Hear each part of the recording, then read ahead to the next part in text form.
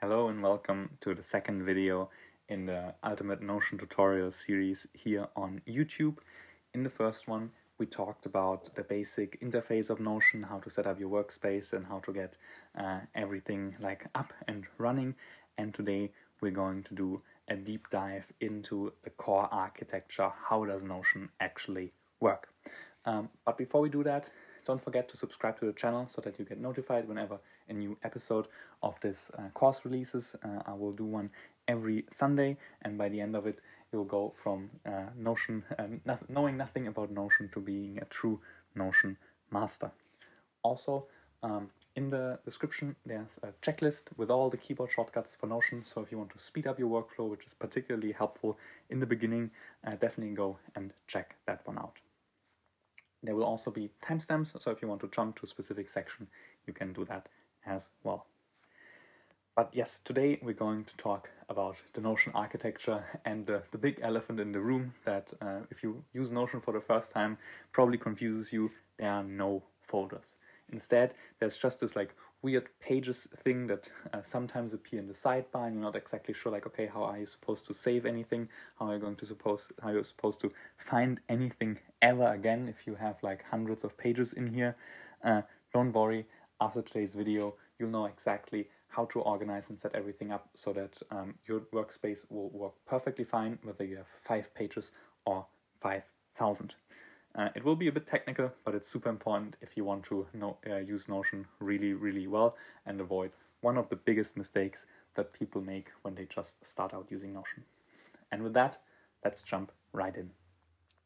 Okay, so how does Notion work?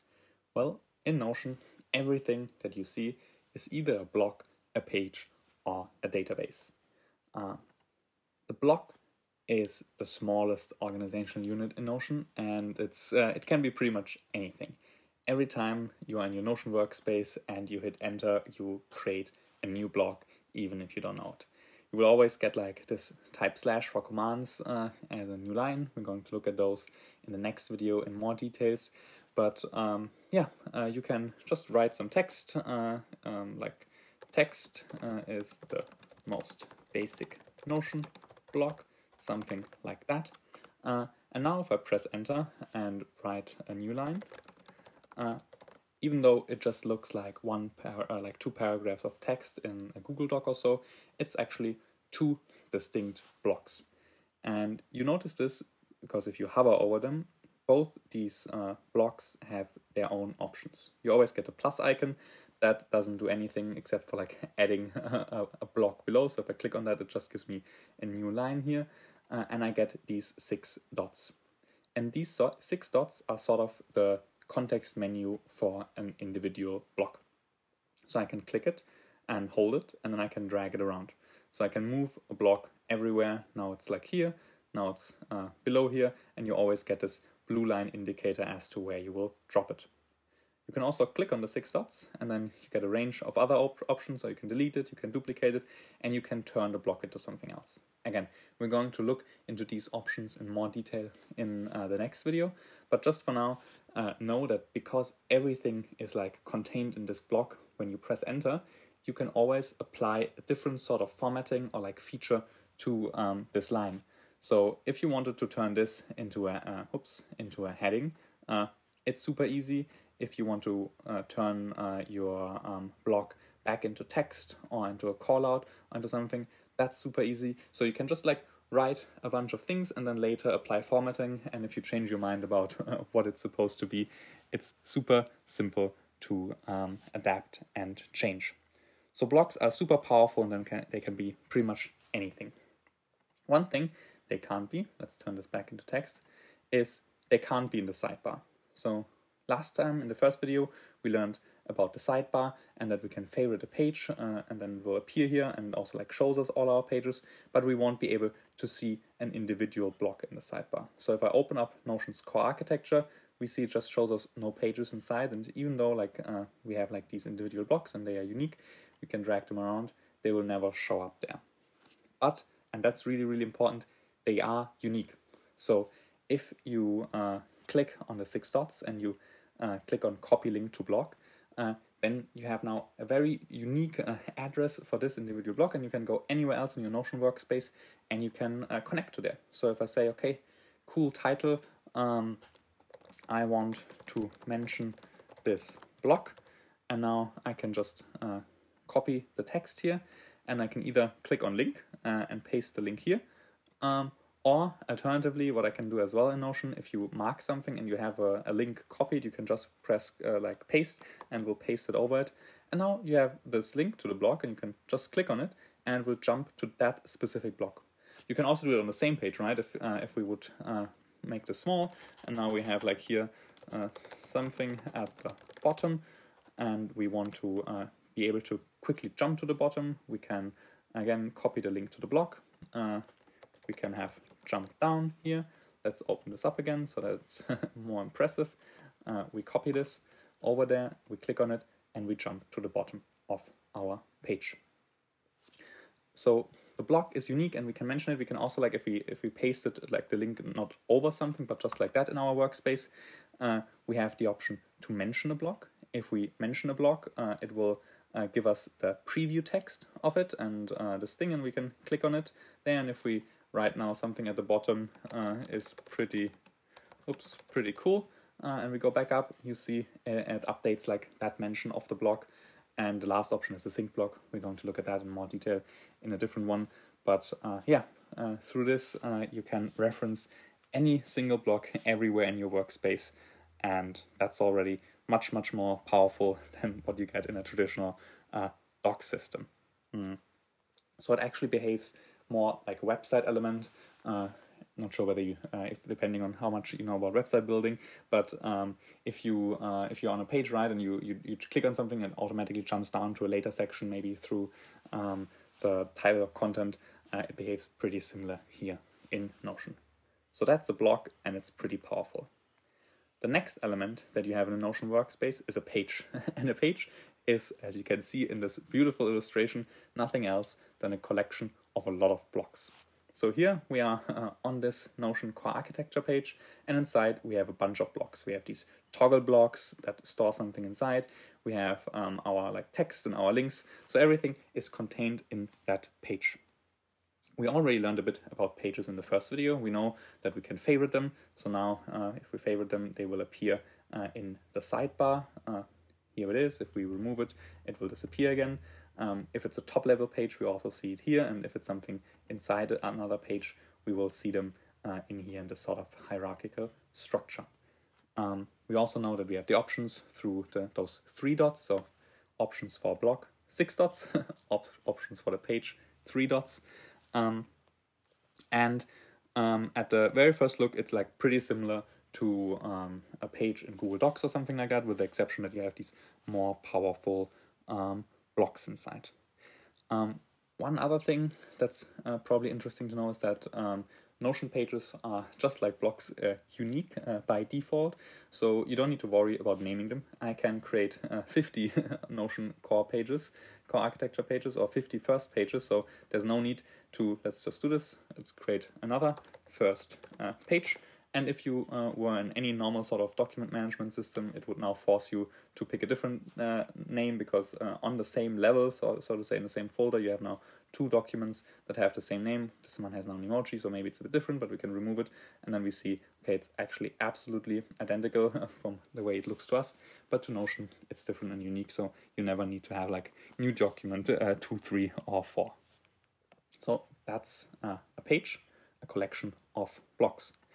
And then we have databases, and you can imagine databases sort of like a collection of pages in one way. Databases, if you've never had anything to do with them, they look a little bit like Excel or Google Sheets, and that's to begin with. It's not like a bad metaphor, like a bad comparison. They are actually not spreadsheets. They behave differently. We'll have a more detailed look at that in a later one. But for now, all that you need to know is that in essence, your database consists of pages in the first row, and then sort of metadata, or like other information about that page in the other columns. So if we just create one here. Let's press enter here and let's create, you create them also by typing a page, but then instead of picking the page options up here, picking a database option below, and again we look at them in more detail later, but for now let's just very quickly look at the way it's structured. So we have like a new database here, and this where it says name, that's the main column. So this is where I said that you can store your pages. So you could say, okay, first entry, second entry, and third entry, and then you can add information about that entry. And the most important thing about this is, let's say something like something other and that, and maybe we can create also like tag 1, just as an example. So unlike in a spreadsheet, these rows are always connected. So there's no way to like not have first entry associated with tag 1 and denote something. So that's why I say you can imagine this as if you have your pages in the first one, then you add information or metadata in these property lines. And you see that because if I move like first entry around, it still has these things associated, and there's no way, like in a spreadsheet or so, to move a cell independently from the whole entry. And yeah, now it looks like just like a table or so, but the super cool thing, and that's the real game changer, as you will notice later down the line, is that all these entries, you can obviously leave them like that, but they are pages on their own. So we can click always on open, and now we see that this entry is a page in itself. So we can have another block of text, just like in a page that doesn't live in a database. It behaves exactly the same way. The only difference is that here at the top, it always shows us the properties or that metadata from the database. And that's super cool. You can build so many things with that, as you see later on the line. Databases, just like pages, can be in the sidebar. So we can favorite them. And now, if we look at our sidebar, we see we have our database here. We also would see, if we open up our Notion core architecture page, that we have now this database living inside it. So they can be in there. They are also unique, so you can name them always the same. Now, two quick confusing things for beginners in Notion. You can't have a database inside a database. So whereas you can have like a normal page in here, right? But if you click on here, you see it doesn't give you the option to create another database in here. So you can't just, whereas you can like have pages inside databases, you can't create new bases directly in here, but you can then create a database inside the page. So what I could do here is I could say, okay, give me another page, and this one could now be like a nested database. So now we go back to our database, we click on the second entry, and we see we have our nested database in here, but we couldn't have it directly in there. So also if I would drag it out of here and try to, you see it won't let me drop it in here if I had like a page here, a normal one, page, test, and just some text. Then we can go now back to our new database, and we open again the second entry, and you see this here, the page, can be dragged into another page, but it can also be dragged in the database as indicated by this blue line. So now it lives here, but the database can't be dragged in the other database. It always has to live in a page. So that's one of the slightly confusing things about databases and Notion's architecture. And the other slightly confusing thing is that you can have a database like we had it just now, like as this full page, but you can also create a database as an inline object. So if I type / and database, it gives me the option to create a database here. Now I have a database that lives here. So this is now like an inline database, and it behaves just like the other one. We have an inline database and we have a new database, with the exception that I see it directly here and I don't have to click on it. We're going into more details about the difference. There's next to none, just like a very slight one, but you can use them interchangeably, and you can also always turn them into each other. So you can see I can always say turn into page, and now this is like a full database, and you can always also click on the 6 dots and say, okay, turn this into an inline database, and then you see it again here. Okay, so much about databases. So now if you were to look at this structure in Notion, you could imagine that we have this hierarchy of a block that always lives inside a page, that always lives inside a database. So the database would be our top level organizational unit. We would have pages below, and then we would have blocks at the bottom.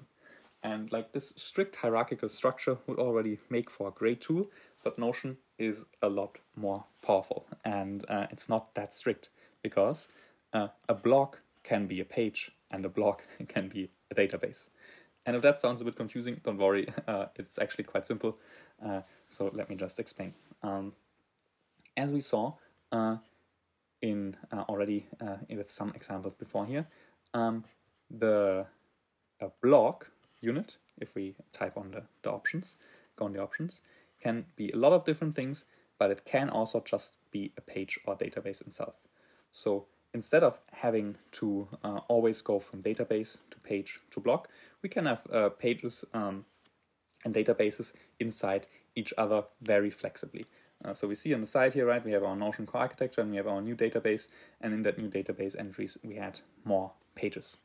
So in the end, the block is the core unit of Notion, and it can be pretty much anything. Our blocks can be databases, our blocks can be text, images, embeds, videos, pages.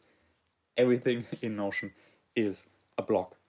And everything can be mentioned elsewhere. Because we already know, right, that like if we copy the link to a blog, it will appear somewhere else. Well, the same is true for a page. So if we go here for Notion's core architecture, click on the three dots and say, okay, copy the link here. Or if we would do the same, click here and say, okay, copy the link to this one. Then we can mention it elsewhere. So we copied Notion's core architecture page. So now we can go to the cool title page and we can just paste it. And now it gives us the option to mention or link to the page. Slight difference. We'll cover that later. Now we have a link to that page. And it looks just like the page that here, right? It like is pretty much the same, but the big difference, or like this one, the big difference is that it has when you copy a link, it always gives you this arrow icon, and this arrow icon indicates that whatever you're about to click on is not living in this location, but elsewhere. Because if you open it, right, like cool title, there are no pages inside. But if you look at this, you could think that Notion's core architecture page lives here. And only through this arrow do you know that this is not like the actual location, it's just a link to the original location. So if I click on here, we jump here and it's selected again. So this creates awesome flexibility for the way you set up your workspace, but it can be potentially very confusing once you build a more complex workspace. And at the end of the video, I give you the recommendation of how you can avoid that confusion and make sure that your Notion workspace is scalable and you never lose pages or are not sure where something lives anymore. But before we get to that, let's just take a last quick look at the sidebar, just to remind you again. So in this, everything that you see in the sidebar is either a page or a database, and inside these pages and database are then all the blocks with all your content. Okay, so that sounded maybe a bit confusing, and maybe you're also not sure, okay, like what's the cool thing about that? Well, it will become clear once you compare Notion to the traditional folder system. So in a very normal organizational system, you have a strictly hierarchical structure. Here on the right, you have your main folder, maybe on your desktop, maybe on your Google Drive. Then you have folders nested inside, and then you have maybe folders inside those folders. And if you compare to Notion, to replicate the exact same structure, what you would probably do, or what you could do, is you could create a page, and then inside that page you could create 3 more pages, and then inside one page you could create another 2 layers of pages. And we already started it here, right, with our first page.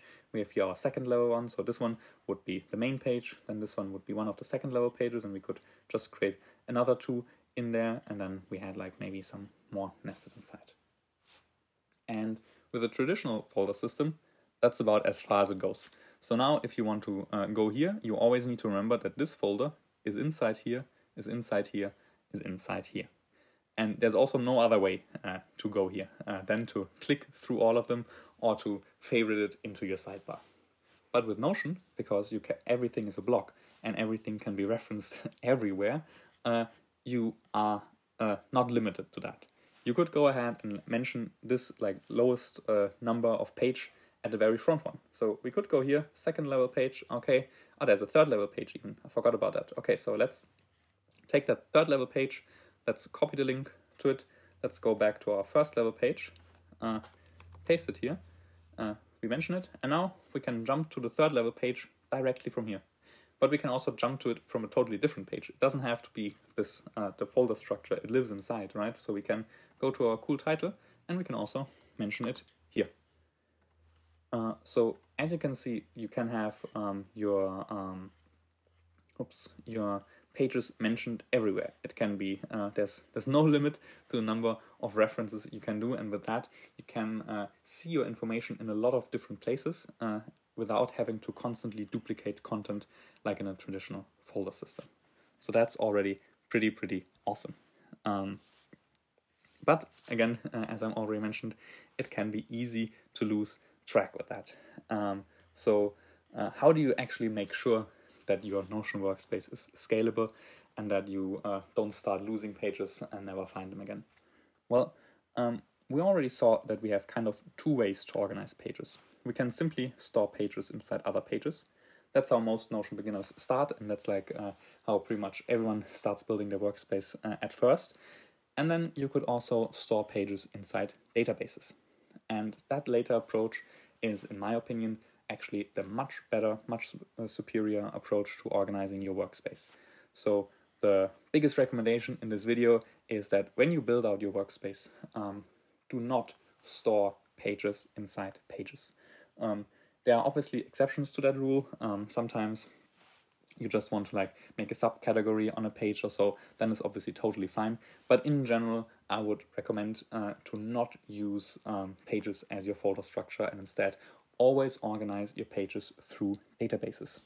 So the way you would do this is that at like the top level that we have here, we don't create pages, we create databases.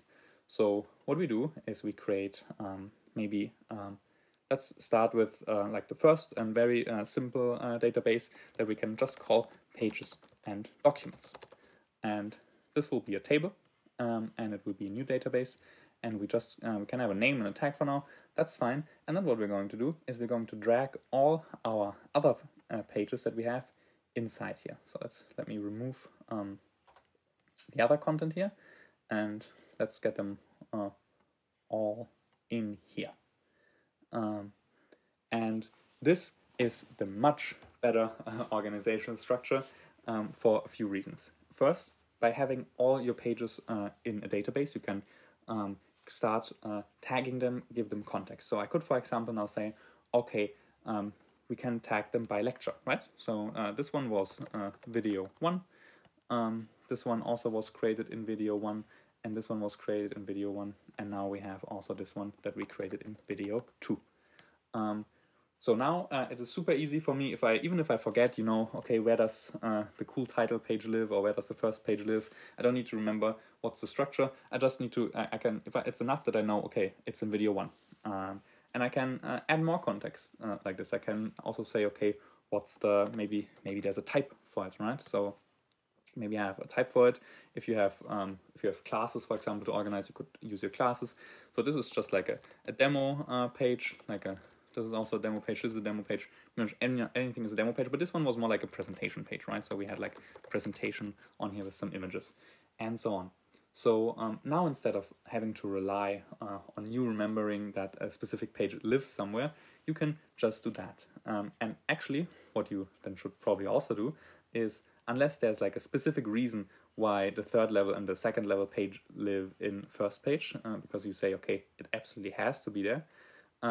But if it doesn't, then I would actually recommend that you move them also in there, and because by removing this hierarchical structure and instead storing it all in a database and then using contextual information to organize your stuff, you are much more likely to find things again and you reduce the risk of creating these knowledge silos or like these pages that are somewhere hidden inside 10 other pages and you'll never find them again. So we go into more detail about like this sort of architecture later in this course, but already as a takeaway here, I would recommend that you organize everything in a database. Not everything has to live in the same database, obviously, right? We'll talk about that again also in more detail later. You would create separate databases for like separate type of key information, but in general, you would like try to have on the main level of your workspace maybe only 1 or maximum 2 pages, and all the rest should be databases that then store all your other workspace documents. Awesome. So that's everything that we had for today. Remember, everything is a block, and if you organize your workspace, you start by building up these databases that contain all the other pages. So that was the second episode of this complete Notion course on YouTube. This one was definitely very theoretical, but I hope you still learned something about Notion. Again, I think it's super important to talk about these first principles. This will make your understanding of Notion a lot more complete and will help you learn more complex concepts much faster if you know, okay, what is actually the basic building, what are the basic building blocks of Notion. Don't forget to subscribe to the channel and make sure that you get notified when the next episode releases. Again, if you have any questions about what we talked in this lesson or about anything else, leave a comment below and I'll be sure to answer it. Also, again, quick reminder that in the description you'll find a link to a checklist with all the different keyboard shortcuts for Notion that you can use to speed up your workflow. In particular in the beginning, it will be super helpful to learn these to navigate Notion much faster. Okay, then we are done for today. Congratulations to completing lecture 2, and I'll see you in the next one.